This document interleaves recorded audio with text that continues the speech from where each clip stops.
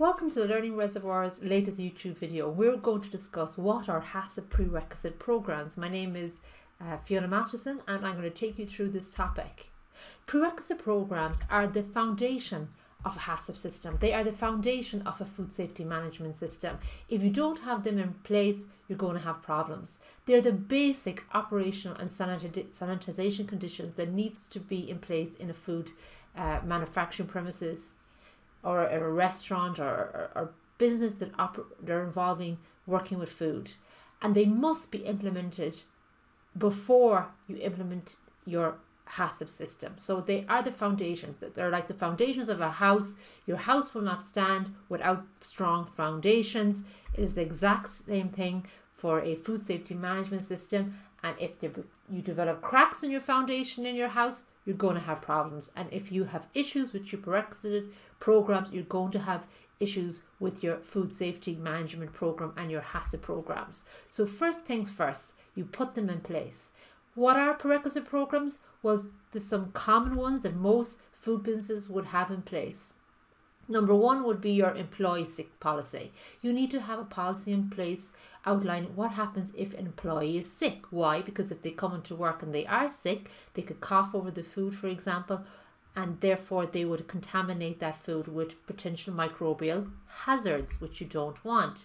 You should have a cross-contamination procedure. So you don't want, for example, if you're working in a kitchen in a restaurant, you don't want your raw meat anywhere near your cooked meat. So you should have procedures around that. There should be personal hygiene practices. People handling food needs to wash their hands regularly. If they go to the bathroom, they need to wash their hands. You need a whole procedure around that. Pest control. Pests, if they get into a food manufacturing environment, can bring in potential hazards, again microbial hazards. We don't want that, so you need to have a pest control program in place. Allergen management programs.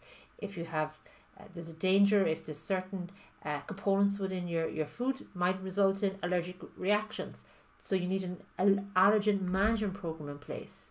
Vendor certification program. You want to ensure you're getting good quality ingredients in, therefore you need to have a strong vendor certification program in place.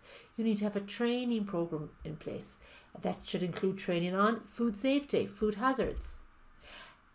If you store your food, if you're a food manufacturer and you're producing juices, for example, when they are finished, they're going, prior to shipping to the customer, they need to be stored under refrigerated conditions, and you need to monitor those refrigerators. And how do you do that? To ensure that the temperatures are being maintained at the correct level, well, you should have a refrigeration temperature monitoring program in place. Other example of prerequisite programs include a sanitization program. How do you clean down your surfaces? If you make a large manufacturer making those big batches of juices, how do you clean down your tanks and so on? You should have a master sanitization schedule and operating procedures in place. You should have fundamental good manufacturing practices in place in a manufacturing situation. You should be controlling your chemicals. Where do you store your chemicals? Is there a designated area? What happens if there is a spillage, and so on? All this has to be outlined in a chemical control prerequisite program. And if a customer complains, maybe they find a hazard in their product, well, how do you manage those complaints? Traceability and recall, fundamental. Again, if you get a complaint about one of your products and you have to do a recall of the other products from that batch, you should have a procedure in place to do so. So again, it depends on what your situation is. Are you a butcher? Are you a food manufacturing premises? Are you a dairy? And all of that. What business are you in? And depending on that, you'll have particular prerequisite programs that you should put in place. But to be honest, a lot of the ones I've mentioned here would be found in all those type of food premises. And why do you do that?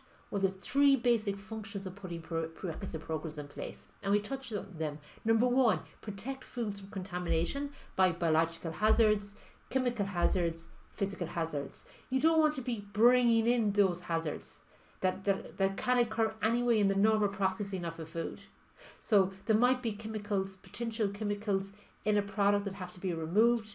potential hazard removed during the particular step of processing. So you don't want to be bringing in a potential hazard but not having a chemical hazard procedure, chemical handling procedure in place, for example. You want to control your bacterial growth. So the time and temperature abuse is very problematic when you're handling food. So again, your refrigeration control procedures, you want to maintain your product at a certain temperature so it will not change. You don't want the conditions that are suitable for growth of bacteria. That's why we refrigerate our food products. And you want to maintain equipment, so you don't want any bits falling off equipment into your product. So you're building a solid foundation into your premises, into your business, and that's the first thing you do. And once you have those solid prerequisite programs in place, then you can continue to implement a food safety management system and implement a HACCP program. And that concludes this short video. If you need training on HACCP or food safety management, don't forget to reach out to us at thelearningreservoir.com.